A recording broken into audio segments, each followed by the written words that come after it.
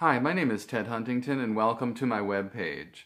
I definitely encourage you to take a good look at my works here, in particular the product of 7 years of research, my 4-hour movie Universe, Life, Science, Future, and my most recent book, Big Science, Secrets and Lies, a book that is very well cited and includes more explanation of the theory and my belief that all matter is made of material particles of light, and the fundamental problem or flaw in concepts like momentum and energy that may presume that matter and motion can convert into each other.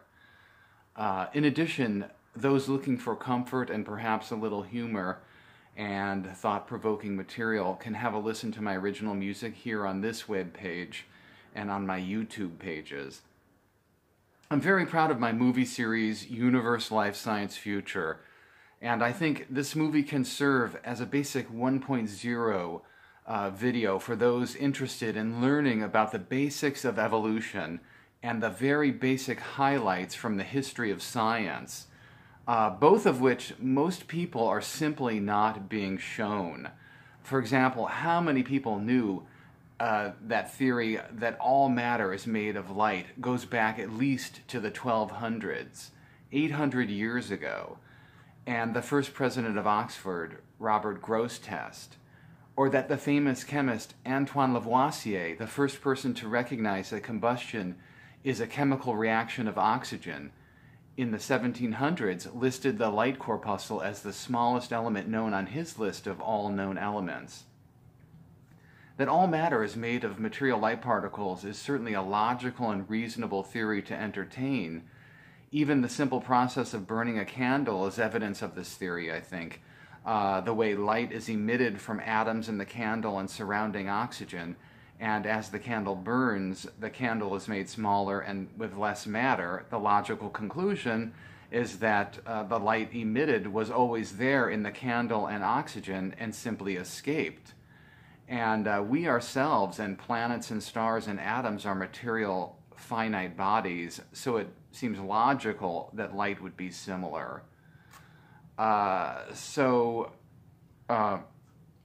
Beyond recognizing and rediscovering many basic truths lost to the past, I take one of the first serious looks and examinations of the future of life of Earth. Imagine in 100 years looking up over a highway and seeing row after row of flying cars, and farther in the future when people are buying and selling single-family ships located in cities of ships that orbit the Earth, and in cities on the Moon and on planet Mars. Finally, Universe, Life, Science, Future is the first movie I am aware of that puts forward the theory that the future of our species is to go to other stars and to use gravity and propulsion to pull those stars closer together, and that this likely truth strongly supports and strongly suggests that all clusters of stars are most likely deliberately assembled by living objects more adapted to survival than we are. Universe, Life, Science, Future is also the first movie to theorize that the evolution of galaxies is from nebula to spiral to elliptical and then to globular. And that globular galaxies, like fish in the sea, most likely prey upon other smaller galaxies to consume and integrate their matter in order to replace the constant stream of light particles that every body is constantly emitting. Beyond Universe, Life, Science, Future, definitely take a good look at my book, Big Science, Secrets and Lies, and the evidence I present in there. This book reveals many more fascinating and shocking, gigantic, popular, but most likely mistaken beliefs, many of which do not appear in the Universe, Life, Science, Future movie yet, where evolution, history of science, and the future, where Universe, Life, Science, Future is a conservative telling of the basic highlights of evolution, history of science, and the future. Big Science, Secrets and Lies just goes directly to the most interesting and controversial topics that have been uncovered through much of this research that went into the making of Universe Life Science Future. I think most people can agree that this book gives some pretty strong and convincing evidence against many popular beliefs and theories of today. One important example is the 1936 Milton Humason photo that is supposed to be evidence for the theory that the universe is expanding. Take a look at that photo. It's ridiculous. It's obvious that the spectra are different sizes. How about the truth about George Fitzgerald? How many people have ever heard of George Fitzgerald? Probably almost nobody. But in 1895, George Fitzgerald published a little paragraph in the famous science journal Nature, putting forward a bizarre and very unlikely, desperate explanation for the famous Albert Michelson experiment that showed in 1881, and then later in 1887, that the speed of light is the same in two directions, 90 degrees apart from each other, and horizontal to the surface of the Earth, which would not be the case if there was an ether medium for light. And this theory cast doubt about the wave or undulatory theory of light and the ether medium that's needed for that theory, which at the time was the more popular theory for light, and even now is still the reigning theory for light. For example, the Encyclopedia Britannica defines light still, as Maxwell did, as an electromagnetic wave. Fitzgerald explained Michelson's result by theorizing that space itself contracts just enough to make light appear to move the same speed in both directions. How many people knew that Albert Michelson and many others, including the brilliant inventor Nikola Tesla and astronomer William Pickering, if I get my neurons for just a minute, and the astronomer William Pickering doubted this outlandish explanation, and that this very unlikely theory is a critical and necessary component of Einstein's theories of relativity. Einstein's theories of relativity depend on Fitzgerald's a theory of space contraction and dilation. Another important example, and first in this book, at least as far as I am aware, is the theory that antimatter is actually matter. And the explanation I give is that when matter and so-called antimatter are collided, they do not disappear into empty space, as sometimes is thought, but all matter is conserved and emitted as light particles and other material fragments. A better name instead of antimatter is perhaps just simply electrically opposite matter, or maybe oppimatter, right?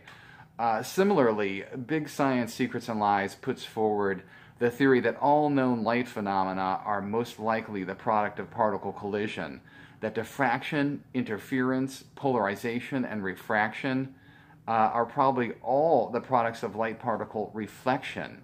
For example, polarization is probably more accurately called planarization, where light particles are changing direction based on their reflection off of material walls inside crystals. I also lay out evidence that calls into question the popular explanation of many famous violent crimes.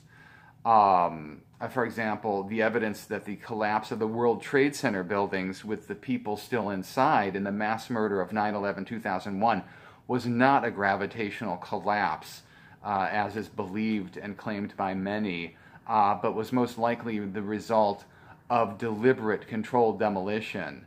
The evidence that Thane Caesar was the actual murderer of Robert Kennedy, and that JFK was most likely shot by someone other than Lee Oswald from the front.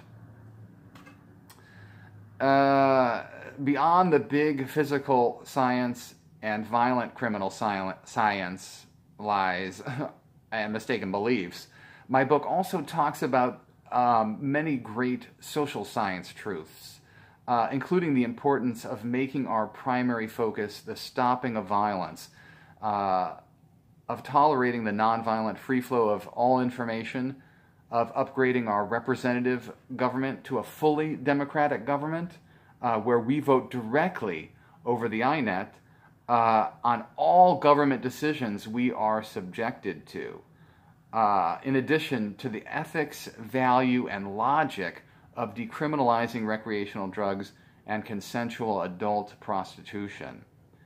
In addition, I give arguments in support of a meat-free diet, ending unconsensual treatments in the psychiatric hospitals, allowing people to quit the military without imprisonment, and in favor of gender, racial, and sexual equality, variety, and education. And finally, I encourage you to take a good look at my other webpage, d2bw.org, which talks about the future of very interesting and important technologies like micro and nanometer scale cameras, and what I'm calling the science and technology of remote neuron reading and writing, and also direct-to-brain windows. Technology that may someday, very soon, allow people to capture images and sounds of thought, and even send images and sounds directly to a brain and or directly to eyes and ears. With this kind of technology, remote neuron reading and writing technology, cell phones and headphones may not even be needed. It's pretty amazing. You should realize how important and ancient the science of remote neuron writing actually is. Many people don't know this. How many people have ever heard of Luigi Galvani? Probably not a lot. Luigi Galvani was a person who, in 1791, showed how by connecting a small scalpel to a frog leg nerve and then creating a spark at a distant, unconnected spark generator, the frog leg muscle could be made to contract. Now imagine that metal scalpel is a microchip and is 1,000 times smaller and smarter. Smaller and smarter than even a modern RFID chip, which is about the size of a grain of salt. You can see how that technology could be used to tremendously help life on Earth, but also how it could be terribly abused to be a very dangerous weapon in the wrong hands. For example, if used to hold an innocent person's lung muscles to prevent them from being able to breathe, a murder that used such technology would be very difficult to detect in an autopsy. So this science of remote neuron reading and writing, which I think is fascinating, and if it does get realized publicly, which seems to me inevitable in the near future, will certainly revolutionize and make much faster and more effortless the way people and even the other species communicate with each other. For example, we will not have to use our voice muscles nearly as much to make our thoughts known. Surprisingly, there is a lot of evidence that this technology may have already existed, have been invented, and then long ago in the past, maybe even centuries ago, as shocking and crazy as that may sound. For example, take a look a few video squares over, right, at the movie clip from the 1967 movie, The President's Analyst, how the phone company robot pretty clearly describes this kind of remote neuron reading and writing thought call technology. And that was made before many of us were even born. Or look at Hugo Gernsback's 1911 description of a menograph, a device that could record, can record and play back the sounds of thought. That was over 100 years ago, even before World War I and II. So a long time ago. If interested in more of that potential secret history, take a look at the timeline I assembled on the d2bw.org page. But definitely just saying also in the Universe Life Science Future is really a great 101 movie to look at, and I kind of didn't mention a lot of the basics of evolution there that I uncovered, that perhaps the ribosome came before the cell, evolved before the cell, that also that ovum and sperm may look very, very similar to what our most distant great, great, great, great, great grandmother and grandfather may have looked like. Those ancient, our ancestral protozoans, long before the development of the nervous and muscular and skeletal and circulatory systems, and all those systems evolved. That's what our great ancestors may look like, is that ovum and sperm, tiny little single cellular eukaryote cells, one with a flagellum, right? That's an amazing truth that Universal Life Science Future talks about, but we see nowhere else. And I mean, I think it's a pretty profound, or it's also in the book, Big Science, Lies, and Secrets. That and many other interesting stories, like when did our ancestors lose the tail? A very interesting story. Or, when did all the mammals of the sea evolve? It turns out only 65 million years ago, after the last great extinction, around the same time the first primates evolved. That whales and dolphins and so on are really only as ancient as we primates, very recent. Just an incredible, the basics of evolution. Where are they? Why have we not heard these things? That, many of the big trees we see are really angiosperms. They're giant Jurassic flowering plants, most of them, except the evergreens, right? Or the conifers and so on, the gymnosperms. The vast majority, if it's not a gymnosperm, we're looking at a big giant flower, right, So those are some important truths of evolution that I definitely encourage you to take a look at. So many of us have been tricked, whether by the ancient lies and mistaken beliefs of the religions, that goddesses and gods with human attributes watch over us, that Moses parted the sea, that Noah built an ark, that Santa flies with a sled, that spirits, ghosts, angels, and souls exist, and tricked by supernatural and superstitious claims of lucky or unlucky numbers, black cats, horoscopes, psychics, and other annoying, far-fetched, unlikely claims. Or by the many violent crime lies, like the single bullet theory of the JFK murder, and the 19 hijackers theory of the 9/11 mass murder, and tricked by the big science lies of space and time contraction and dilation, the theory that all matter is not made of light and that light is not made of material particles, the theories of relativity in the expanding universe, black holes, and background radiation theories. There are many heroes and many villains to learn about, and I think as time continues, we will all get to see and know more and more about all of them. There is far too much information to explain here in a 10-minute video, so I definitely encourage you, as a good starting point, to take a look at my movie Universal Life Science Future, my book Big Science, Secrets and Lies, and webpage d2bw.org. Thanks.